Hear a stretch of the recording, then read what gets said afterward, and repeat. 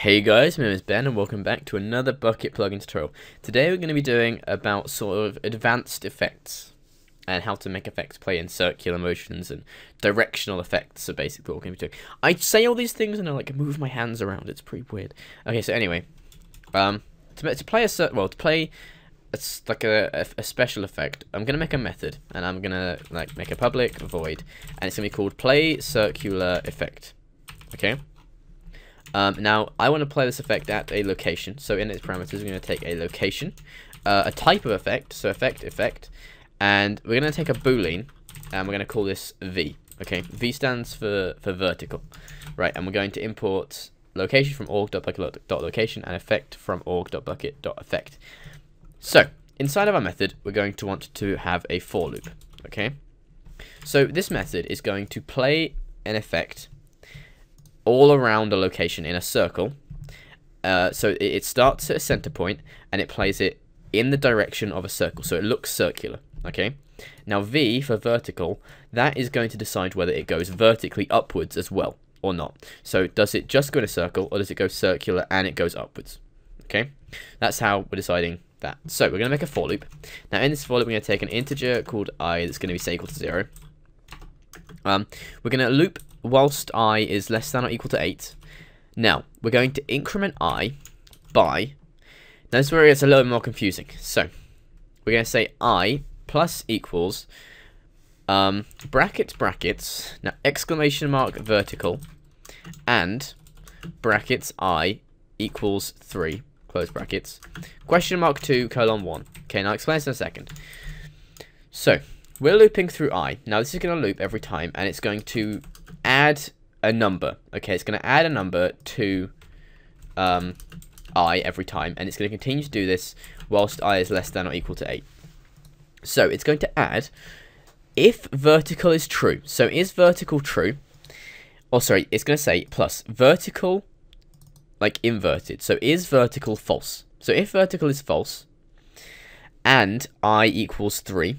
So what it's saying is if we want it to go vertically, and actually, let me type the next line of code, then I'll explain this a bit more. So, first we should say location dot get world dot play effect at the location, and we're going to play the effect at I. Right, now I is the direction, okay? Now, if I is equal to 4, then it goes vertically. So it's 1 to 8, 0 to 8 are the directions it can go in, 4 being vertical. I put vertical, I meant V. So anyway, oh, hit my mic. So we're going to check if vertical is false. Okay, so if vertical is false and I is equal to 3, we want to add 2 to I because we want it to skip out number 4. We don't want it to do number 4. So what I'm actually going to do is I'm going to make a main method and explain this like practically. So public static void main string args. So here I'm just going to copy this and I'm going to say system.out.println I. So I'm going to print out I. So let's say we didn't want it to go vertically. We didn't want it to go vertically at all. So yeah, V was false. We didn't want it to go vertically. If we run this, you'll see that it goes 0, 1, 2, 3, 5. It skips out 4 because when I is equal to 3 and it doesn't want it to go vertically, we're adding 2 instead of 1. So it's saying, is this true? If it is, we're going to do 2. If it's not true, we're going to do false. Okay, so it's skipping out 4, 5, 6, 7, 8. However, if I change this to true, so we do want it to go vertically, we're going to say 0, 1, 2, 3, 4, 5, 6, 7, 8. Because we're saying, do we want it to go vertically? Yes. So if vertical and I equals 3 question mark 2 doesn't matter because vertical is true, not false. It's going to ignore this and it's going to say, no, I don't want it to be 2 because this isn't true. This is false. This has turned out false, this little operation. We're going to add 1 instead. So we've got to 4. So that is that for loop explained. So that is actually how you play a circular effect. So say we did it in a command, so on command, and then, you know, when they did the command, so if label equals effect, we'd say play circular effect at sender dot get, or we need to cast this to a player first of all. So player sender dot get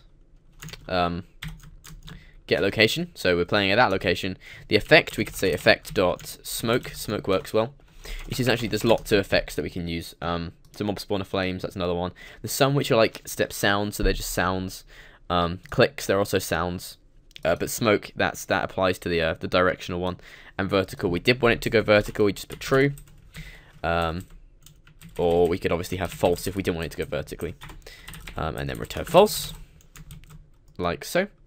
And that is actually how we do a more sort of fancy, advanced kind of effect thing. So, if you have any questions, make sure to email me at benchurch. No, that's not my email. ben@TheBCBroz.bukkit.com. Email me with any questions, queries you have. I will answer them at that. If you have any other questions, comment below or send me a private message. Thanks for watching, guys. I shall see you next time.